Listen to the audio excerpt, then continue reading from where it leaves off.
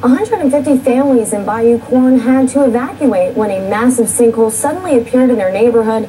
Well, that was back in August 2012. And since then, about half of those families have accepted buyout offers from the company deemed responsible, Texas Brine. But not everybody left. News 10's Darren Roberts spoke to one woman who simply did not want to move or spend her second Christmas away.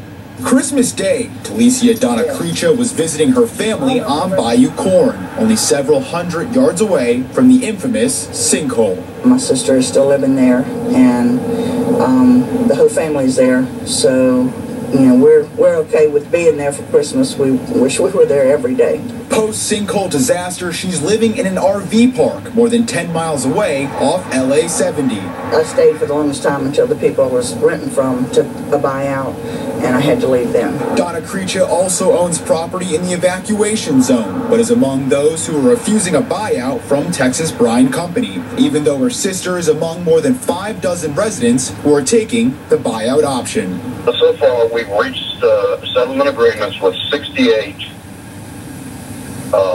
of the property owners. I love the fresh, clean air, the wide open space, the water, the wildlife, the fishing, the people. But Donna Creature says she certainly has her concerns. I don't know that I'll get a builder out there, a builder's crew. If I do build, if I'll be able to get insurance on the house, what the house will be worth once it's built. We understand that this has been a regrettable disruption to their lives, and especially now at the holidays is probably a very difficult time for many of these the residents. But we've tried to respond as responsibly as we can.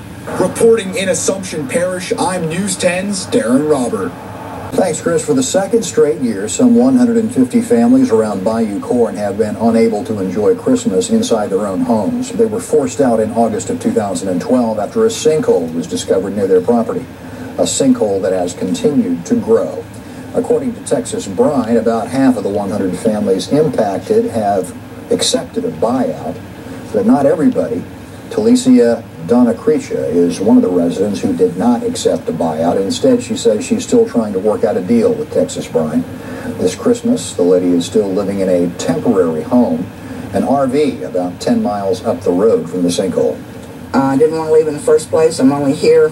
I evacuated because I had to, and I'm going to go back as soon as I can, one way or the other. You know, I'm working with Texas Brine to work something out. They were working with me, and yeah, I plan on being back.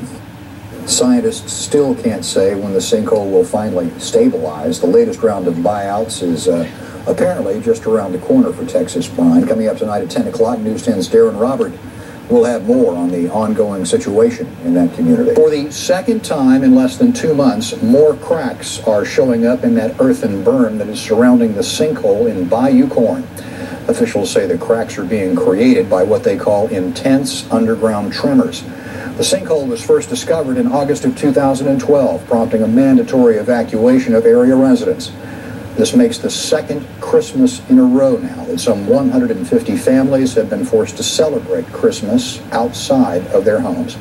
Texas Brine says it will continue to fill the cracks with more soil, but so far there is no end in sight. That hole now covers more than 36 acres. Earthen berm surrounding the Bayou Corn sinkhole in Assumption Parish has developed some new cracks.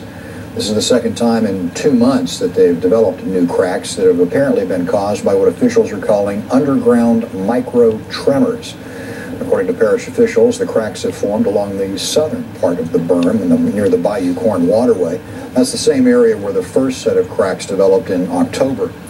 The cracking at that time, which has since been repaired, coincided with some sinking of the berm in that area. According to Texas Brine, they plan to keep maintaining the levee by bringing in additional soil.